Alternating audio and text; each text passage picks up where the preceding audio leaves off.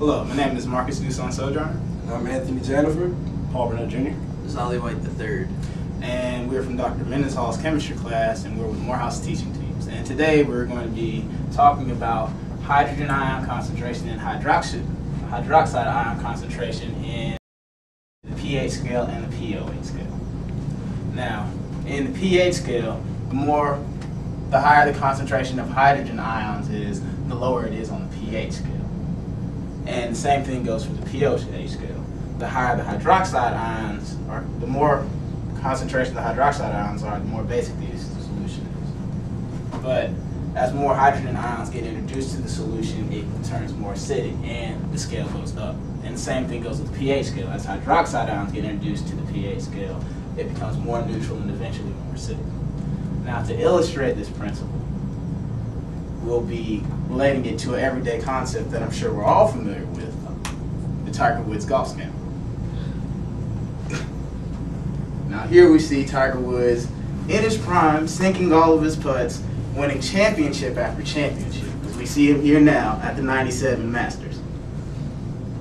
Lines up for his final putt, pulls it back, nice release, it's going, it's in, and he wins the Masters! Oh man, this is great. Dude, that was great. Dude, he was one of the first black people to win. This is great. Dude, he's my hero, man. Kids look tough. Man, that's great. Tiger. I like him. As you can see. Now, Tiger was focused on his game, had minimal distractions, and was able to perform at the height of his abilities. And his golf score was low. Also, because he was performing at such a good level, he had so much positive media attention that public perception, or in this case, pOH, is high.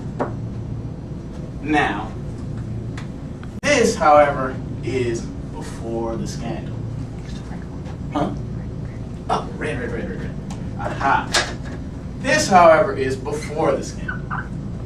See, before, performance is up, so smiley faces everywhere, the public loves him, everyone wins.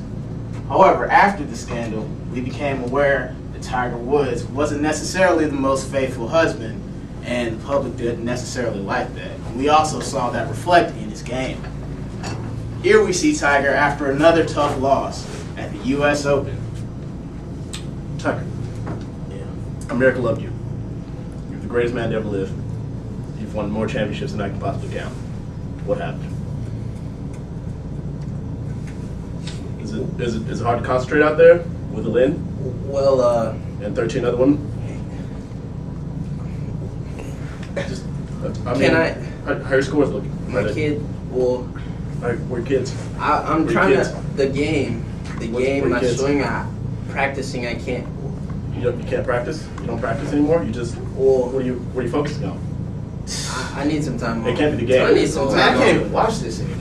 Dude, can you believe this? My kids used to look up to this guy. I don't like him. Such a stand-up guy. Oh, He my didn't God. say anything. He's not like Chad Johnson, Ocho Cinco, none of that crazy. He was Oh, a my black guy that we could all respect. Now look at him. Yeah. It's like we can't keep any black kids. I don't like him.